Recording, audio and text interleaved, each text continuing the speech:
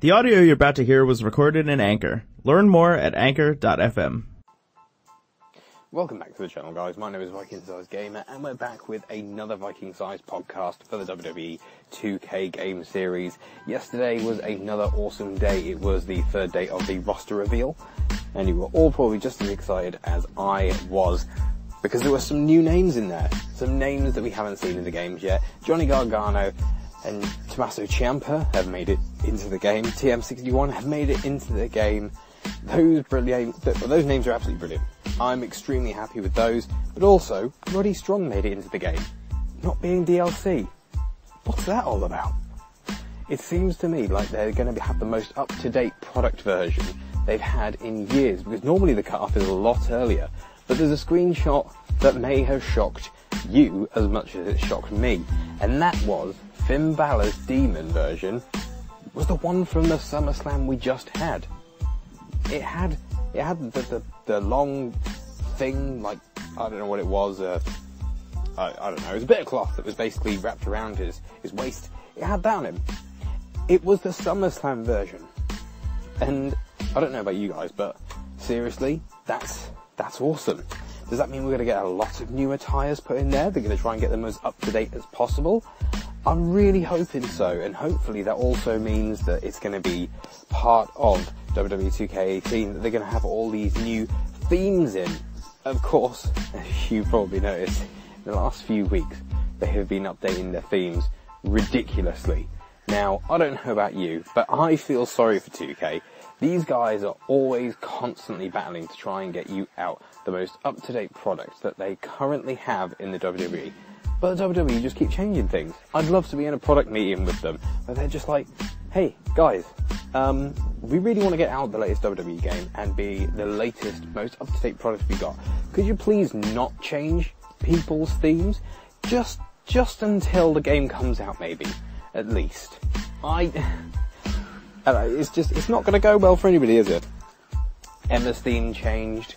They finally gotten rid of that placeholder theme for Jason Jordan, because Jason Jordan's theme just sounded like an 8-bit soundtrack from a Mega Drive or something. It was terrible. But now obviously they've got the nice hip-hop beat to it and everything like that. Baron Corbin's had his theme changed. They've added Burn It Down to Seth Rollins. And there's a lot of things that have been changed. And I really, really hope that this is something that they're going to include in the game. I mean, if they can change the model for Finn Balor to his latest one from SummerSlam that has literally just passed, and they've already done that, who's to say that they can't just change an audio file? I really hope they do. I really hope they do. I mean, there are obviously going to be some limitations on to what they can do for the game, but we're off to a good start already, which is absolutely fantastic, in my opinion. I don't know about you guys, but those screenshots look absolutely amazing. Cedric Alexander looked great. Neville was probably my favourite photo and screenshot from the screenshots that were released. That Cruiserweight Championship is looking awesome in game. I'm incredibly impressed. That was fantastic. As for Carmella, she's looking great in the game as well. TJP dabbing. I'm over the dabs. I don't know about you, but FTD. That's what I'm saying now. FTD. Because you can't say FDR, because that's, no, cease and desist. So, obviously I did put out a poll on my Twitter. If you haven't checked out my Twitter, it's Viking Size Gamer on Twitter. You can check that out there. And I put out a poll basically asking you what your first created wrestler would be that you import in the game or create or download. I did put the options on there, whether it would be Adam Cole, Kenny Omega. I put out options. I can't remember all of them now, but I did put them out there. And I wanted you guys to vote, so go and check out that poll on my Twitter. Right now, Adam Cole is winning. That's pretty obvious right now, that he is definitely in the lead, and I think that's because he's more than likely not going to make it into the game. So this is going to be interesting. I would like to see some decent calls of Adam Cole, Kyle O'Reilly and Bobby Fish. That'd be great, because they are the ROH alumni that are going to be in the game, aren't they? Well, they're not going to be in the game, but they're going to be in NXT from now on, in the new era for NXT. So, with that in mind, it looks to me like they're going to be the people that people are going to be wanting to be downloading in Create a Wrestler or Create a Superstar, whichever you want to call it. Their cause, CAWs, that's just what they are. They have been for years. They've just recently started calling them superstars in the last few years, so I'm excited to see what you guys think, or what you would like to see, or who you're going to download in the Create community downloads. It's going to be awesome this year, and you can't say that the graphics don't look absolutely phenomenal, because they really, really do. I am super impressed with everything that I've seen so far. The entrances looked absolutely fantastic. AOP, they looked brilliant. It was absolutely fantastic to see them come out in their entrance. I thought that was a brilliant entrance as well. Finn Balor's normal entrance, as a lot of you have probably seen already now, the referee in the bottom left-hand corner of the screen, just as it comes on, he's kind of deciding whether he wants to sit in the crowd or whether he wants to actually be ringside. He doesn't quite know, so he's just sort of leaning and having half a lay down.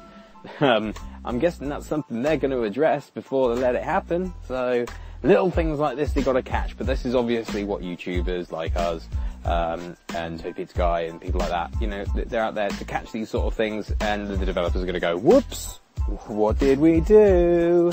So I was laughing about that. That was great. But other than that, his entrance looked fantastic, especially with the crowd involvement. I was very impressed with it. The crowd, once again, very happy. They don't look and act like potatoes. It looks like they actually interact with the superstars themselves. I'm really looking forward to seeing a bit more gameplay yet, though.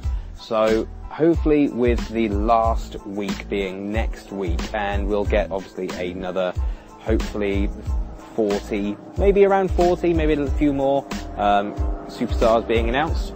There is a plane going overhead where I am. That's really inconvenient for this. But I'm hoping that they'll actually get some more superstars announced that we haven't seen. The Iconic Duo haven't been announced yet. Aleister Black hasn't been announced yet. If he makes it in, then that's great. Drew McIntyre hasn't been announced yet. If he makes it in, that's great. I'm hoping they'll have some surprises for us. So far, so good. So it's just a few people in there that we expected, but it's nice to see them. So it's obviously, as I said, it's great to see DIY in there. Expected them, but great to see them in there. TM61, didn't expect them. Good to see them in there. Roddy Strong, didn't expect to see him in there. Good that he's in. Very happy that he's in. So really, it's just a case of who's left. We're just trying to round it down now and get the rest of the people out that we know is coming out. And it's just a waiting game now. But hopefully once week 4 is over, that's when the gameplay is going to start coming out. That's when we're going to get the mode trailers. We're going to get the My Career trailer. We're going to get Road to Glory trailer. We're going to have things explaining the new gameplay coming out. It's going to get busy these next couple of weeks. We are marking basically up to around the 40-day mark now for the early release of the Deluxe Edition, which comes out on Friday the 13th of October. I am hopefully going to be doing a live stream at midnight in British time to actually play that, which means that I will probably have the game before the US guys. Yeah, because we're like 6 hours ahead minimum. So, although you'll see gameplay from everybody else, I hope you guys will join me on my channel on YouTube. So that's YouTube.com/VikingSizeGamer. And hopefully you'll be able to watch a live stream from midnight so you can see a little bit of career mode on there and see what that looks like. I'm very excited to play the game. I'm sure you guys are incredibly excited to play the game as well. As you've probably seen as well, the Mae Young Classic is finally out. It's absolutely fantastic. And I think that it's pushed itself up. And really, that tournament is just going to be an absolute belter. I'm sure you guys already know. Some of you probably already watched it and thought it's absolutely fantastic. Same as me. I'm very impressed and I'm very proud of the ladies that have actually gone onto there and really represented, because there is a new generation of women, and it's these women actually they're athletes. They're fantastic at what they do, and it's just great to see them in action, performing better than a lot of the male superstars, to be fair. You've got to be honest with these things. I mean, I saw Candice LeRae live, and she was absolutely fantastic then against Tyler Bate and the rest of British Strong Style. Now, I have said as well that as much as I am absolutely loving YouTube at the moment, I'm finding it incredibly hard to do a lot of recording videos, which is why you are getting this podcast at the moment as well. So I didn't want to disappoint you guys. There have been some teething issues with uploading the podcasts to YouTube afterwards. It turns out that once you record on Anchor, they have to stay on Anchor for 24 hours, and then you can export them. So basically, Anchor gets the exclusive, and then they go on YouTube, which is fine by me. I don't mind doing that because it gives me the opportunity to you guys to listen to the Anchor page, and then you can come over and you can watch it on YouTube. There'll be a little bit of video with it, hopefully. So if not, I'll just chuck a Wwe 2K18 logo on there, and you can just listen to what's been going on in Wwe 2K18. This is obviously slightly longer because I'm sure some of you guys, I did ask you on Twitter, once again, at VikingSideGamer on Twitter, if you want to follow me on there. And some of you said that you don't mind, and some of you said that you would prefer it a bit longer, the podcast. So I'm happy to do either way for you guys. It doesn't really bother me. I am free to record for up to 45 minutes, really. I'm not going to do that long today. Because I'm still testing the waters with you guys. So we'll see how it goes. I'm always open to feedback. Just let me know what you guys think, what you guys want me to do. And I will be there, and you can tell me, and I'm happy to do that. So other than that, I did post on Twitter as well, but I had a little project in mind. That's hopefully, if I can get them on board, going to involve a few YouTubers. So if you are one of the wrestling YouTubers in the Wwe 2K18 community or the 2K community, or whatever you'd like to do, there's going to be a few things that I want to test out with you guys. I want to test the waters, I want to see what it's like, because a lot of people that I have noticed on YouTube, I don't know about you, but I consider myself not doing too bad on YouTube, considering I only started really this in March. That's a relatively short time to get 2,200 subscribers, and I haven't posted that much in the last few weeks, really, because life, new job, baby, wife, it's all sort of climbed on top of me at the moment. So, but the new projects that I'm really looking at are going to involve, hopefully, some of you other WWE YouTubers that I wouldn't mind getting involved, and maybe giving you a helping hand and a platform to put yourselves out there. And if not, maybe just help you guys build yourselves up, and maybe give you some tips on what I did to sort of start off and give myself a bit of a running start. Maybe I just got lucky, but it might be worth just listening and seeing what you guys think.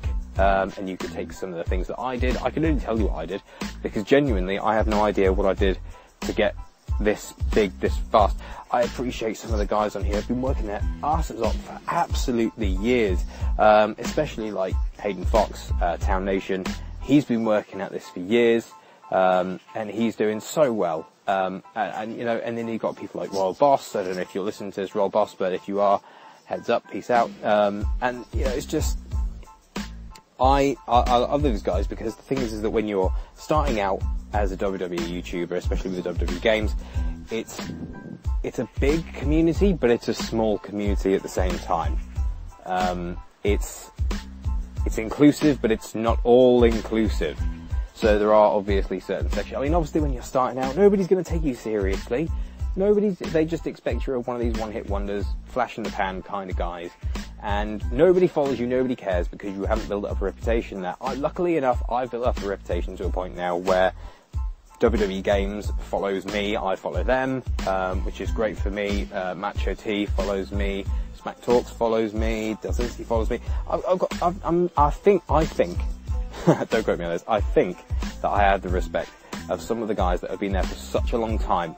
And I'm really thankful for that, because I'm really happy that I can get this sort of attention from my peers. Not attention really, but just the fact that they see me on their level, which is nice, you know, because as I said, when you're first starting out, everybody's like, this guy isn't going to last, I'm not going to bother. But I've been around for a little while now, since March, and I built up quite a following, and if I did have more time, I'm sure it would be going a lot better than it is at the moment, because subs have obviously slowed down, where I haven't been having as many videos coming out, but that's just life, really, isn't it? It's not a lot I can do. So, as I said, I've got some projects coming out that hopefully we're going to be looking at. Obviously, 2K18, my career, hopefully I can step on that. I'm looking to get that as much as possible.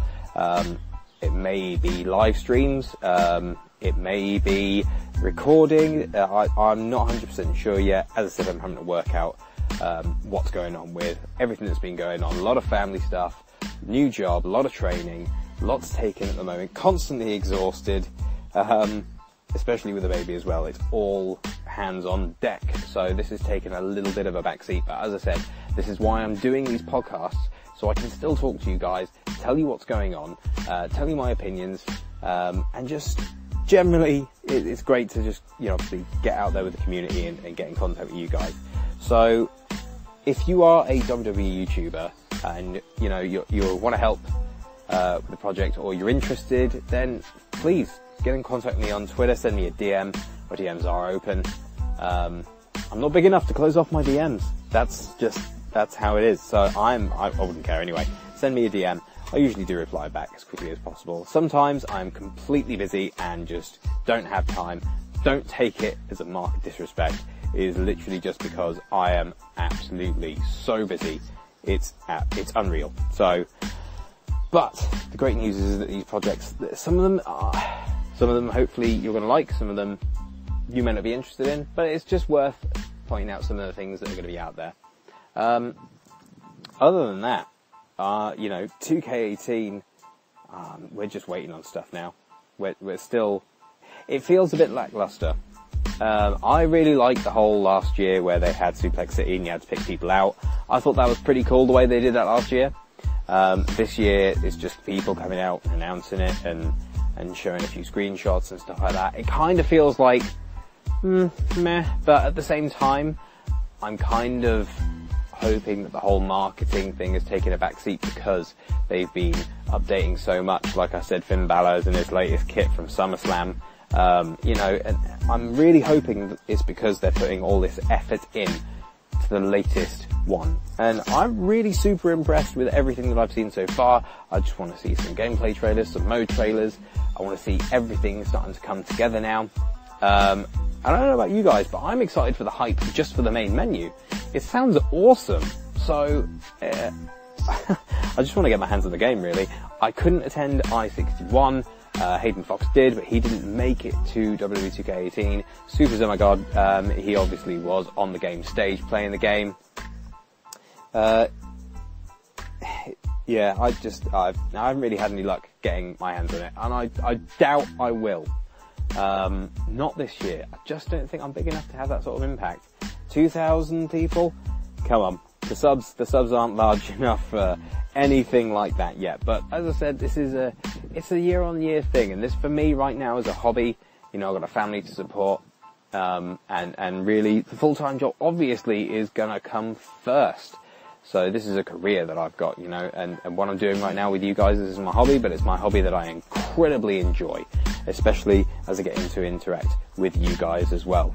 So, hopefully, this will all turn out absolutely fine, and things will move forward the way that we want it to. I'm really excited for what this game is going to hold. I'm really excited for the future as well.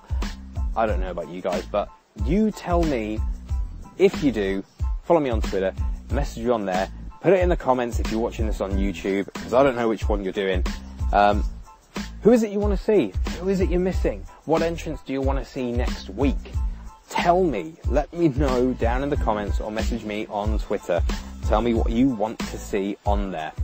I really would like to see Batista's entrance next week. I think that would be fantastic. Or Demon Balor. Just because I want to see the pyros now. I'm really interested in seeing the pyros on the game, because if everything else has been updated, then I'm really hoping the pyros have as well, and they should look awesome. So that'd be pretty damn cool. I'm looking forward to it. Don't forget to like and subscribe. Follow me on Twitter at VikingSizeGamer. Get on YouTube, youtube.com/VikingSizeGamer. Other than that, Thanks for listening, guys. Catch you later. The audio you just heard was recorded in Anchor. Learn more at anchor.fm. Anchor.fm. Anchor.fm.